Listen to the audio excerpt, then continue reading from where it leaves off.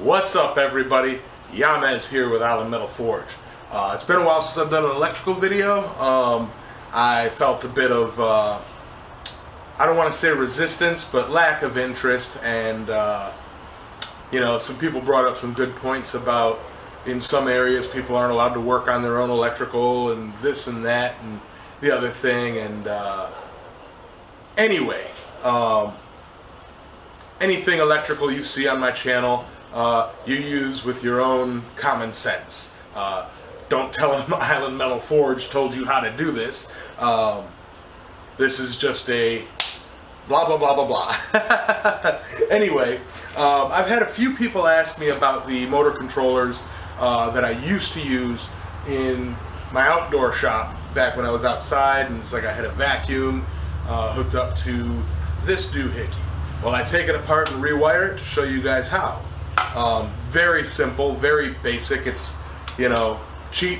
You could get this whole setup for about 30 bucks, and you can make it as nice as you want to make it using the different boxes and containers for it. Heck, you can even get a remote controlled fan controller. That's, you know, set something up nice. That'd be good for in-shop ventilation if you've got a shop fan up there in the corner and you just want to go beep on, beep off. Anyway, let's go down to the anvil. I know it's not, you know, forging work, but I'm using the anvil anyway. And let's show this thing being built so that you guys know what's what. Thank you very much. Check it out. Alrighty, as I was saying, I'm going to show you how to hook up a fan speed controller. This is used for residential, you know, adjusting the speed of a ceiling fan. It is intended to be used for motors. So, as opposed to a light dimmer, which controls the voltage, a fan controller controls the amperage. So, what you're gonna want to do is get yourself an outlet, and you have the silver side screws, you have the brass or the gold colored screws. The gold screws are the hot side, and the silver color sides are the neutral. You can also tell that neutral is typically a longer slot than the hot, and the ground is green. So on the fan controller, just a typical single pole fan controller, you got your green ground there, and then you've got two black wires. One black is the incoming, one black is the output or the load. So you have a line and a load. It doesn't matter which one it is, as you'll see when I show you guys how to wire it. Now I'm showing you how to do this bare bones. I could get a fancy little black box or a little metal box and a cover and make it like a contained unit. But these are about a buck or two. This I just had in my scrap pile of electrical stuff.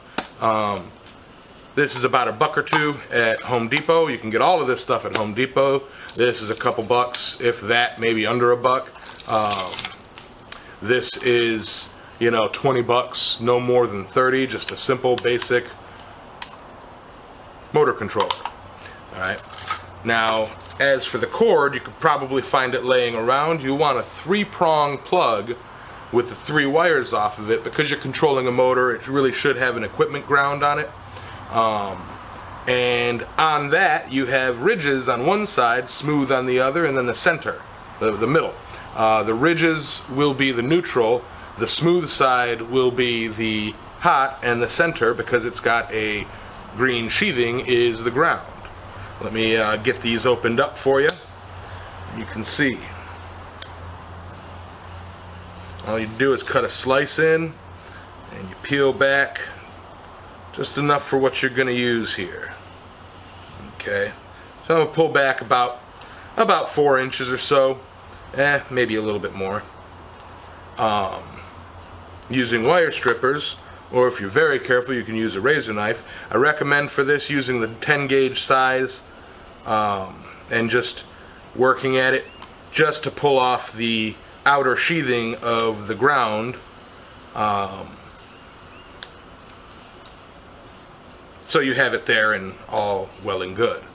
Alright, then I'm going to take the neutral side and I'm going to strip that about so. And then you're going to want to twist it up so that it's a solid piece. You're also going to strip off the hot side, which, yeah, that's about it. Also twisting that.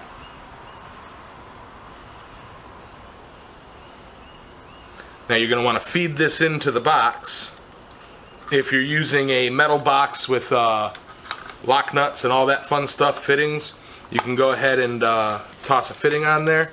This box is made for NM, and since it's just more an example of how to wire something, you really don't need a big old box. Strip off the ground. And give me a little bit more of that. Alrighty. Now what I'm going to do is, just screw in. Oh, and a side note, you could always break the tab on between the hot side, just the hot side, and then put a hot, and then the switch leg or the line side from the switch to one side, and that'll leave one of the outlets constant hot for you, and the other one will be the controlled. But I'm not going to do that right now. This gives me the option of using two different motors.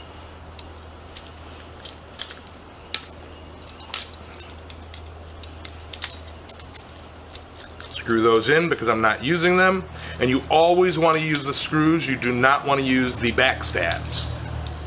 Those are no bueno. Alrighty. So I have here 2 grounds.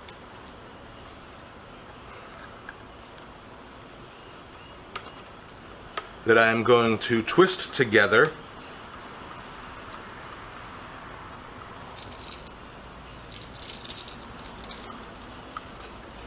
And put to the ground screw.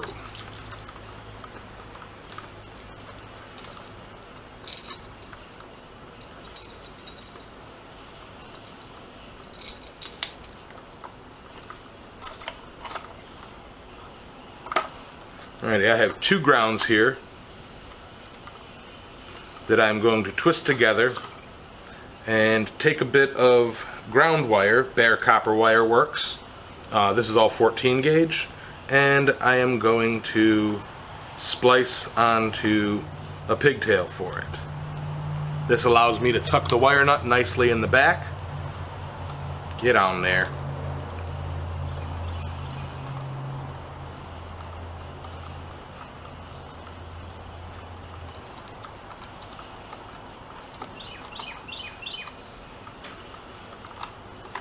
There you go. And I can just clip off the excess.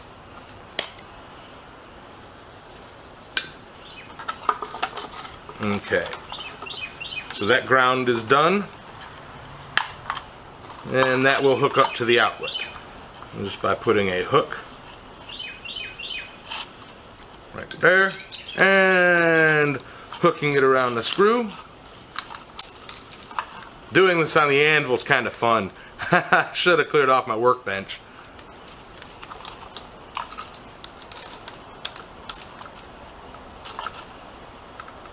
Yeah. So the grounds are done. That's the simple part. So I mean, it's all simple. Alright, so then I'm going to take one hot, or the hot side of the feed, and splice it into one of the blacks on the motor controller. Just simple twist the wires, throw a wire nut on it, and the hot is done. Now I'm going to take the switch leg side and give that a twist, put a hook on it. I'm going to put a hook on the neutral as well. The neutral coming from the cord, loop around the screw, the silver screw, and tighten that down. A note, you want the loop to go with the turn of the screw, so that as you screw it down, it pulls it in, not, you know, pushes it out. Yeah, so, and then take on the brass side, the gold side, the other leg from the motor controller, and clean that up a bit, and get that there.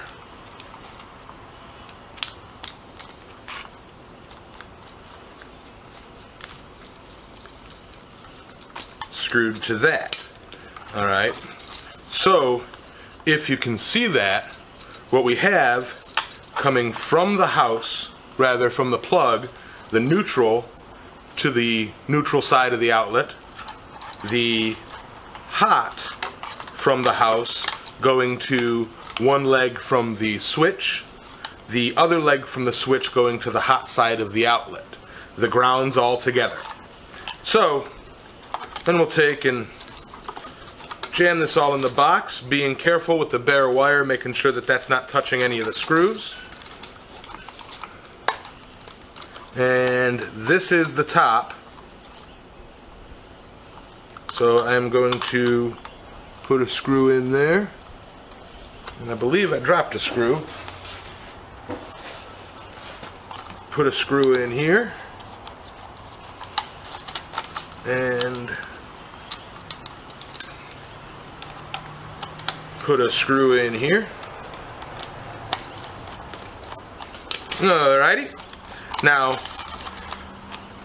again, I'm not using a wall plate or anything. If I actually use one of these regularly in my shop, I would have it in a better box with a cover, you know, really nice and protected from the dust. But this is more of an example to show you how to do this. If you go to your local hardware store, there are much better electrical options than this box, but it can be done with this. Just put a wall plate on it, and you're good. And it just has to be a duplex, single pole wall plate. Nothing special.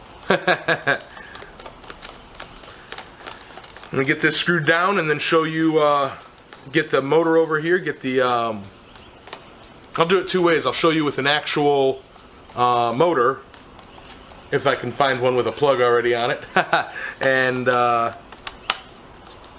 with a vacuum, which is what I used to use. Alrighty, so I grabbed a small little, it's 350 RPMs, it was 1/30th horsepower, and I also have a small Stinger 2.5 gallon wet dry vac, just to show you a bit of it. I have this plugged into this, and this powered.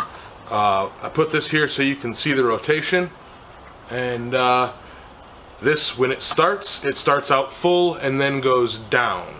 So we have it full,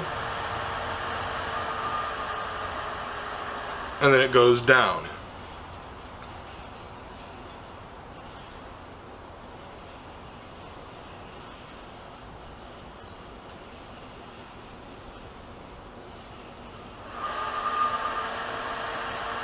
Yep. Motor control. And getting something like this, you can put on a fan blade for it, or get, say, a bath fan from Home Depot, you know, just like a ventilation fan, and build a box for it and put it in that, and you've got a homemade motor controlled blower. I'm going to unplug this and show you the vacuum.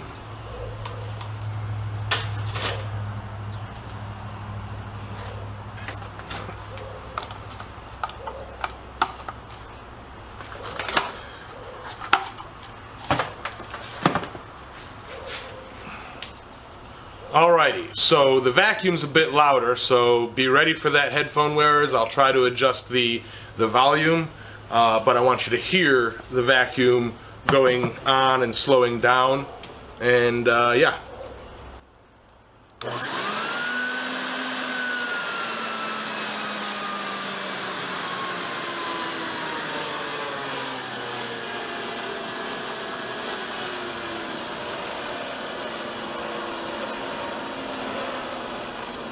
Yep.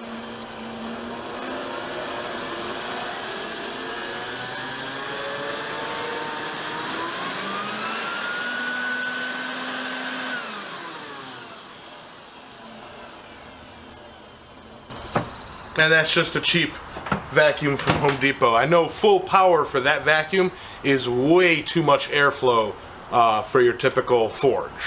Honestly, it'd be great for an incinerator in a, you know, an incinerator barrel or something like that.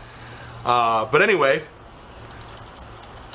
that simple little mechanism can easily be set up for a forge blower.